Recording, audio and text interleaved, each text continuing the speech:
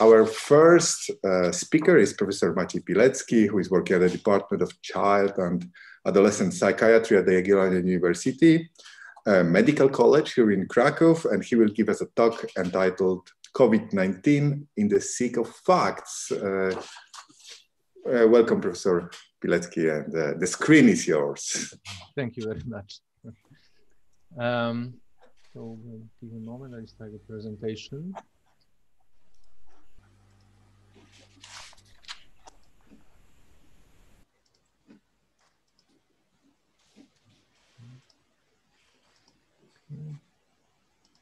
Could you see the presentation? Is it? Yes. Yeah. Okay. So, thank you very much for inviting me for this meeting. And actually, this is not a topic of my scientific interest, but the question of misinformation, facts, and the consequences of the misinformations on everyday physician and psychiatrist work becomes more and more important, especially during the COVID-19 pandemic. The COVID-19 pandemic, oh, sorry. The COVID-19 pandemic is a substantial global challenge, and what's I think that very characteristic for this this type of medical problems is that the decision of a single person can influence life of big population or almost the whole population, because all pandemics would start with a patient zero, so the very patient that start the problem, and then you can observe how very often regarding to the decision of single humans the virus can spread, or bacteria can spread. The misinformation could be a important problem then, because people can turn to look forward an ineffective remedies, so that they are misled and that they are receiving the guidance that something is going to help that actually is not going to help.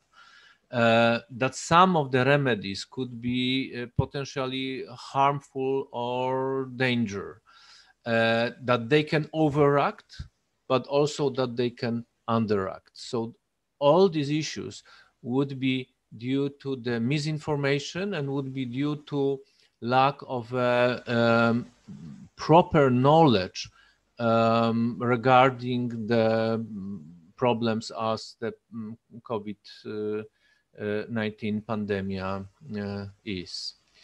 And this seems to be a rather huge problem, because it seems that it is the research about the YouTube videos where 25 of them, and there were top videos about the COVID-19, they had some misleading informations, and there had been 62 million viewers worldwide.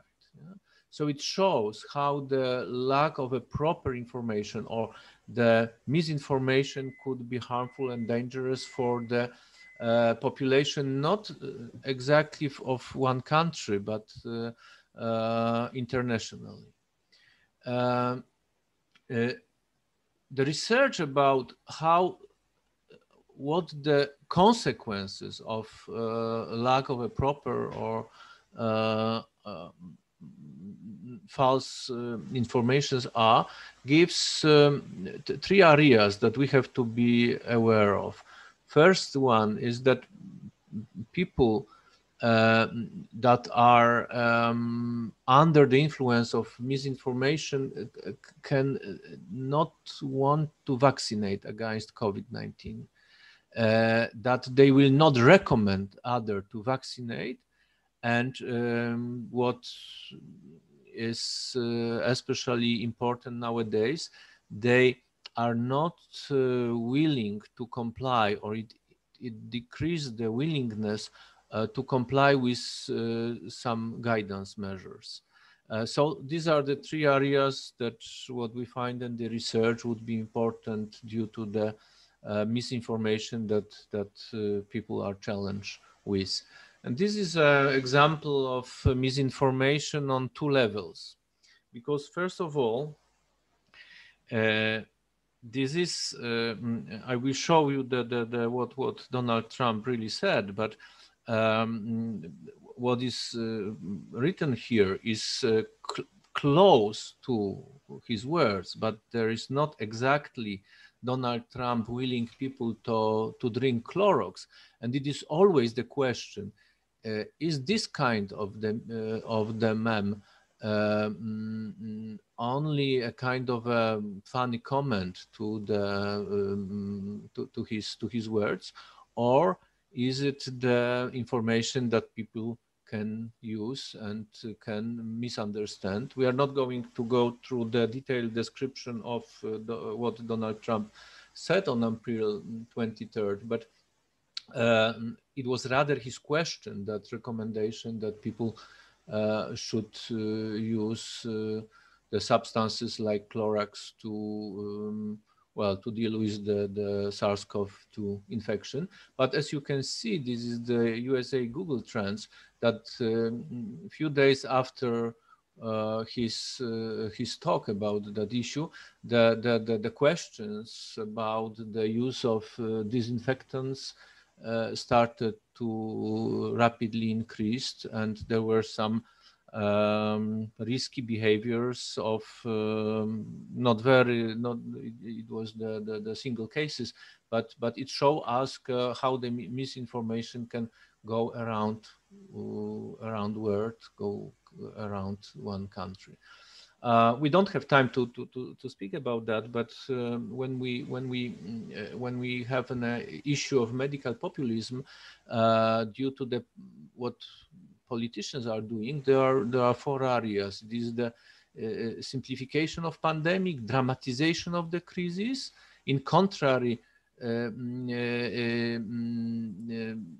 to the simplification, forging of divisions. We know it well also from our country, and what Trump did and what is correlates with three-thirds dimensions is invocation of knowledge claims that has some political reasons.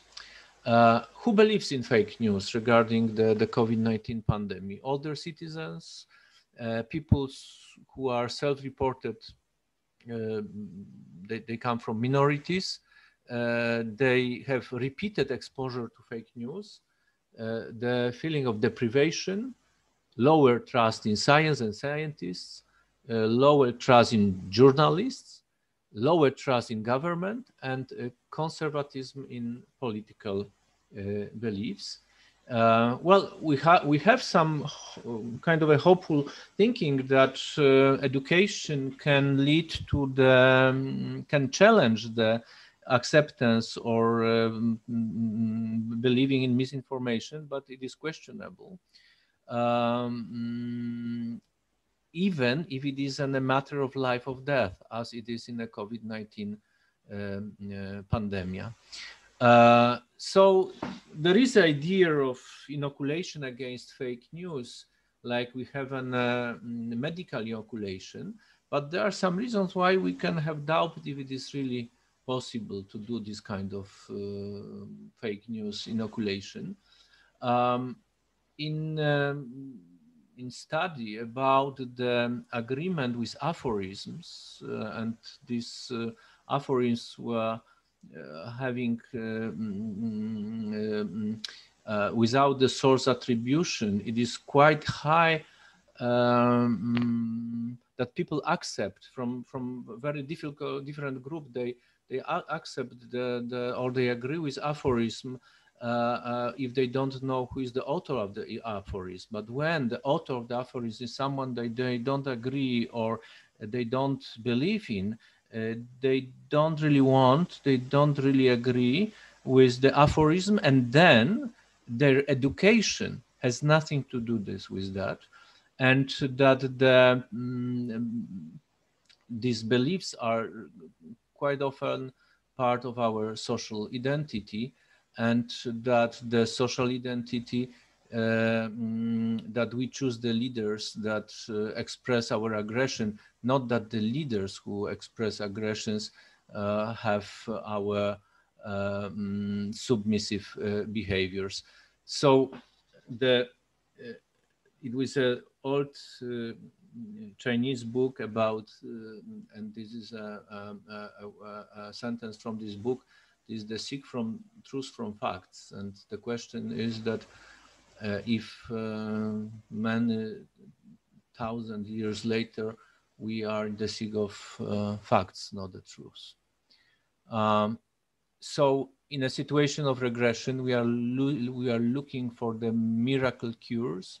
We are looking for the gifted physicians. We even sometimes think about the physicians like almost gods, or the health workers are like being as a god, someone very, very powerful, because it could reduce our anxiety. But the question is, what about the healthcare professionals and their beliefs in a false knowledge or false informations? This is an important issue due to the COVID-19 pandemic, because we had been challenged with many informations that they were giving kind of opposite data, and that it had been a kind of a contradictory informations in the scientific journals. This is an example. On March 14, French Health Minister Olivier Véran tweeted that taking anti-inflammatory drugs, for instance, ibuprofen, could be risky for the patients having the COVID-19 infection. And within 24 hours, over 43,000 people retweet this advice. It was also an opinion from the World Health Organization leader, one of the leaders, Christian Lindmer, about that. In 24 hours, the authorities recognized that it seems to be not exactly true information, that it is based only at the a single letter published online in the Lancet on March 11, not giving any research data, but rather the opinion of the authors about the reaction between the ibuprofen and the increased expression of AC2 and facilitation of COVID-19 infection. And here you have the Google Waves in France, then in Poland, and probably being kind of a master in collecting or taking this data and changing this data into the graphic